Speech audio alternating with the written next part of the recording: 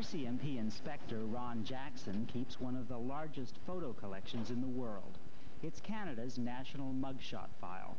He hasn't made an exact count, but he thinks his file drawers hold more than 1.5 million pictures. Have you actually counted them up? Well, we've taken a sample of the records, and it looks as though about 70% of the files have a photograph related to them.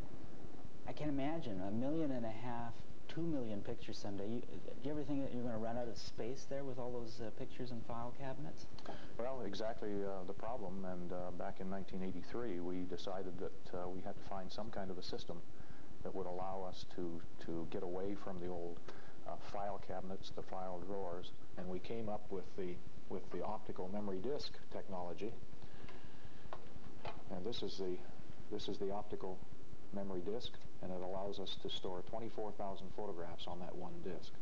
So really, with about 100 of these disks, we could store the entire 2 million, an amount of 2 million photographs on the system. So now, at RCMP headquarters in Ottawa, every one of the mugshots is being converted into a TV picture and stored on a disk. It's still an experiment, but so far they've transferred about 500,000 pictures. The potential is tremendous. Today, local police forces have relatively small mugshot files, ones that cover their own area. For anyone else's picture, they have to contact Ottawa. Then, someone has to find the photograph and transmit a copy back using a facsimile machine. Saskatoon, RCMP Ottawa here. We have a photo for you to be faxed. You ready to go, data? The copy isn't always the best quality, and worse, the process is just too slow. Obviously, the sooner he can have a witness view possible suspects, the better it is, because people forget, their imaginations take over, and that sort of thing. With the new system, every police force could have its own copy of the national collection. I wonder if I could get a copy of the last one on the list, please. The retrieval is almost instant. A detective can have pictures of all the criminals to show witnesses in a flash, while memories are still vivid. But there is one problem that stands in the way of having an effective system.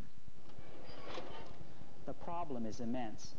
Giving instant access to these millions of pictures to police forces across the country is one thing, but finding that one picture in 1 million that a witness might recognize is something else again.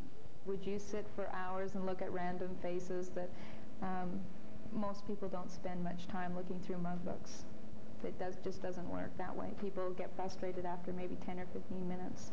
Dawn Szyminski thinks her company has an answer. Identification Solutions of Ottawa has come up with a sort of library index system based on the witness's description of the criminal. It includes the kinds of things police already record when they book a suspect: sex, eye color, hair color, and so on. When used with the laser discs, it shrinks the number of pictures from thousands to the few most likely. And while the RCMP is careful not to endorse any particular company, they agree that a searching system based on the witness description is the next logical step. After all, the National Mugshot Collection gets 900 new entries every day.